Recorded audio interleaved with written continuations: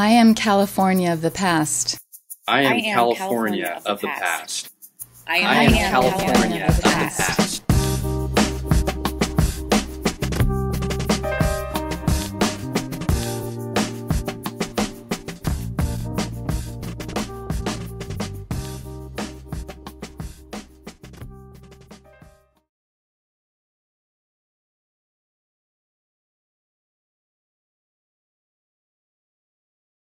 Buen dia.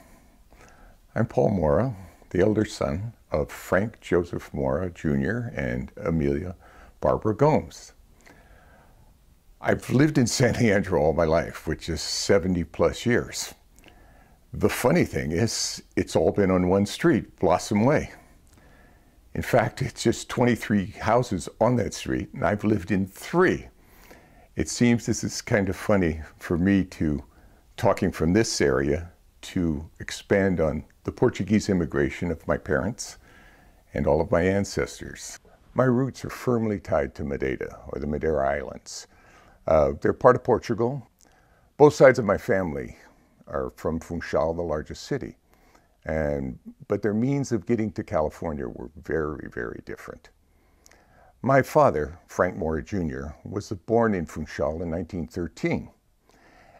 And was the second of 4 children. His father, Francisco José Moura, which also was Frank Moura in English, was drafted into the Army in 1917 during World War I. We don't really know why they would draft a man with a wife and 4 children. But as the family has dug into, we think he was in legal problems and was sentenced by a judge. Francisco knew that he could not support his family while he was in the Army, so he decided to flee to the United States. He bought a dead soldier's papers and was off to Fall River, Massachusetts as Antonio da Silva. Fall River had a large Portuguese population and was one of the main gateways for immigration at that time through Massachusetts. He worked for 4 years building roads. In 1920, he heard from one of his friends, his compadres, his amigos, that his 7-year-old son, my father, had a job carrying seaweed from the ocean to the volcanic mountains because they needed to make dirt. Everything in Madeira is terraced. And as soon as he heard that, my grandfather knew that he had to do something. The interesting thing is that since they could not read or write, this was the only way that he could find things was through the verbal news of his friends. By 1922, he brought his family to the United States. If you look closely at that picture, you'll only see 3 children because one of the twins was sent back because she was sick. She did not return until 1931 and had a very different name on her passport. The time away changed her very much. She was very different than her identical twin who was raised in the United States. She was very old world, and my Aunt Pat, who was her sister, was very new world. My father was also almost sent back because on the boat there was an accident. Somebody fell on his legs and he couldn't walk. And my grandfather knew he needed a son to help him in his work, so he said, "One moment, please." He took him to the side. He had a little bottle of whiskey, rubbed it on his legs, and he said, "Frank, you're going to walk." And my father walked. And so he walked his way into the United States. Because my grandfather could not bid on the building of Massachusetts Stage Road because he could not read or write, his family moved to California in 1926. They settled on a small farm on 105th Avenue in Oakland. But what is strange with all the immigration type, my grandfather continued for the rest of his life to leave the United States, go back to Portugal, come back many, many times. Eventually, he reversed his immigration and went back to Madeira, where he lived for another 15 years and died in the 1970s.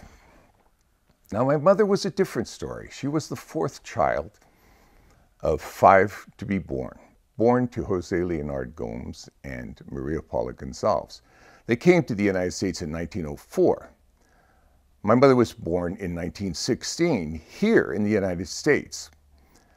My grandfather came to the United States because there was no work in Madeira, and he was sponsored by his uncle to come here for the interests of the United States. They settled in Oakland near friends and relatives, as so many new people did.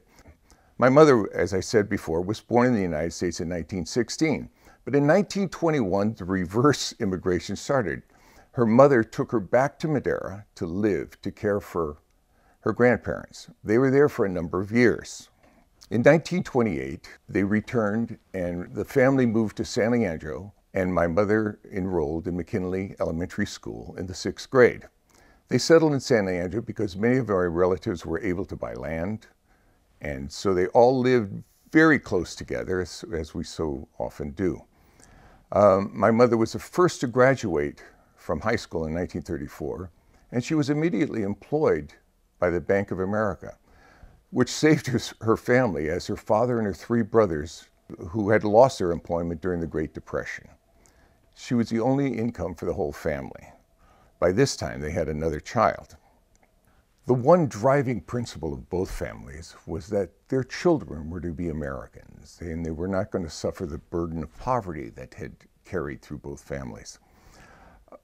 One sad consequences of us being Americans were we were introduced to a lot of formal Portuguese institutions, but it was deeply ingrained in us. One problem is that I'm the only one of my generation that speaks Portuguese, because I had the opportunity to be raised by my grandmother during World War II, and then I was the oldest Portuguese son, and you went to work with your father at 12 at the fish market in Housewives Market, which we had a large Portuguese population. So I was able to keep up my language now, which is 100 years old.